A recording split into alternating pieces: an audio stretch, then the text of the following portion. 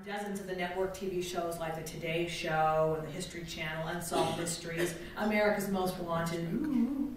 Casey just signed a movie deal. This is very exciting. With Moody Pictures, Moody Street Pictures, I should say, which is in Waltham. Is that right? That's right. Yep, they're in Waltham. They're great. For his latest bestseller, Bad Blood. So look out, Dennis Lehane. We've got Casey on the scene. Casey at the bat. And I want to thank you, Casey, for asking me to do this. I've had a great time. Is everybody having a good time? And we're not done yet. We're not done yet. All right, so tonight Casey is here to talk about two thrilling true stories that are close to his heart. Ladies and gentlemen, Casey Sherman.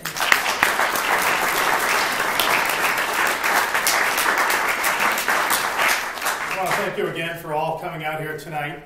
I'm the son of an Irish storyteller. And consider me the accidental author, so to speak. Like Sara and Hank, I've spent a career in television news. Unlike these ladies, my work was done behind the scenes as a TV news producer. I wasn't thrust into the spotlight, so to speak, until I began to work on the Boston Strangler case. Now, this was a personal crusade for me, which began well over 20 years ago. Because you see, my aunt, 19-year-old Mary Sullivan, was considered the youngest and the last victim of this notorious 1960s murder spree. Now, the Boston Strangler case is considered the first so-called serial killer case in American history. The first to really capture the world's attention since Jack the Ripper stalked the women of London back in the 1880s. But unlike the victims in the Jack the Ripper case, the victims in the Boston Strangler case, well, they weren't prostitutes. Instead, they came from all walks of life.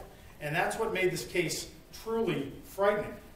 From June 1962 to January 1964, 11 women were murdered in the greater Boston area in a kill zone that stretched from Columbia Road in Dorchester 40 miles north to Lawrence. Now, as I said, my aunt was considered the youngest and the last victim of the Strangler, but her murder was also considered the most brutal. Mary Sullivan's body was found on January 4th, 1964, by her two roommates, who had just returned home to their apartment on Beacon Hill. When they entered the apartment, they noticed the bedroom door was open, the light was off, and there was a shadowy figure sitting on the bed. Well, they thought it was Mary, and they called out her name several times, but she didn't answer. So they entered the bedroom, they turned on the light. That's when they saw the horror. Mary had been strangled. In fact, Mary had been strangled with 2 scarves and a nylon stocking that were wrapped tightly around her neck. Now, Mary had also been sexually assaulted with a broomstick. The handle of the stick was still protruding out of her body for all the world to see. And the killer also had a macabre sense of humor because he left a Happy New Year card placed by her left foot. Now, my grandparents, Mary's parents, well, they received word of this horrible crime at their home on Cape Cod later that evening. The call didn't come from the authorities. Instead, the call came from a newspaper reporter who asked my grandfather, do you have a daughter named Mary Ellen Sullivan? Oh, my grandfather said, no. No, I have a daughter named Mary Ann Sullivan. Well, my grandfather had forgotten that Mary had changed her middle name during Catholic confirmation. When he realized his mistake, he said, oh, God, what hospital is she in? And the newspaper reporter said, no, sir, your daughter's in the morgue. Now, just imagine how my family felt at that time. Imagine how all of New England felt at the time of the Boston Strangler. No woman felt safe. In fact, ordinary women walked around with switchblades in their pocketbooks. They bought guard dogs for added protection. They called on the authorities to get this madman off the streets. But in the 2.5-year reign of terror of the Boston Strangler, no one would be arrested in this case. In fact, no one would ever be charged with any of the Boston Strangler murders. Now, 10 months after my aunt was killed, a handyman from Chelsea, Massachusetts, named Albert DeSalvo, was arrested on unrelated sexual crimes that he did commit. Now, DeSalvo was a curious criminal, to say the least. He was a con man, he was a sexual predator, and he was a thief. He was also the most bungling crook that you can ever imagine. He got arrested for just any crime that he committed. Now, he was also a guy that generated a lot of nicknames for himself during his so-called criminal career. First, they called him the Measuring Man because he used to pass himself off as a model agency scout and sexually assault women. Next, they called him the Green Man because he wore a green workman's uniform to get him access into certain apartments in the city. Now, as I said, Albert DeSalvo wasn't necessarily a bright man, but he didn't have to be because his cellmate at Bridgewater State Hospital, where Albert DeSalvo was being housed, he was smart. He was smart to the level of genius. His name was George Nassar. George Nassar was a cold-blooded killer, if there ever was one. But he saw Albert DeSalvo, and he noticed that here's a man facing decades in prison. He's got a wife and 2 children on the outside with no means to support them.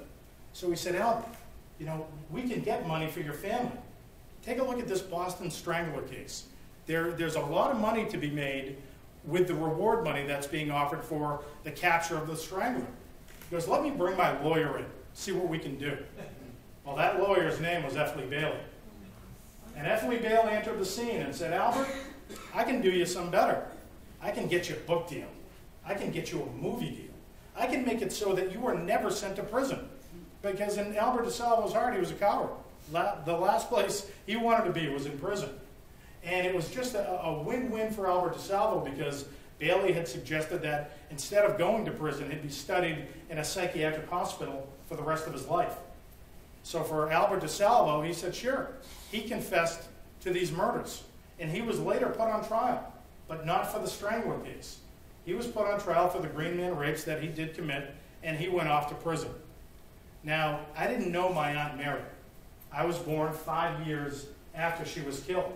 I only knew her from her portrait, which hung above the mantelpiece in my grandparents' home. Now, I grew up in a big Irish Catholic family. You can imagine things like that just weren't talked about.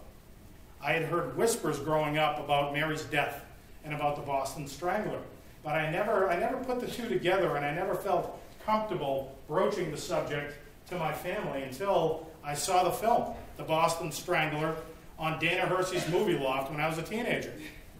Now, the film was released in 1968. It was well done at the time. Tony Curtis played Albert DeSalvo. Henry Fonda played the lead investigator. So I thought, geez, now I finally know what really happened to Mary. Well, the next day, I finally broached the subject to my mother, Diane. Now, out of 6 children in that Irish Catholic family, my mother, Diane, who was 17, and Mary, who was 19, well, they were the closest in age. They were also the closest in character. And I went to my mother, I said, Mom, tell me about Mary. And she said, Casey, Mary just wasn't my sister. Mary was my best friend. And my mother talked about all of the plans that they had made together for their lives, to live their lives in parallel paths, raising their children together, growing old together as sisters and best friends. And that was all stolen from my mother. And I could see she was beginning to get a little emotional about it. So as any child would do, I leaned down and I gave her a hug. And I said, Mom, at least they got the guy. And she said, no, Casey. No, they never did. Now, my mother didn't have any evidence to back up this theory. It was merely a sister's intuition. It was a bond between 2 sisters that couldn't be broken, even in death. Well, that bond led me to journalism school. That bond led me to where I am today. And at first, I wanted to prove that my mother was wrong, that Albert DeSalvo was who he claimed to be, because he was a bad guy.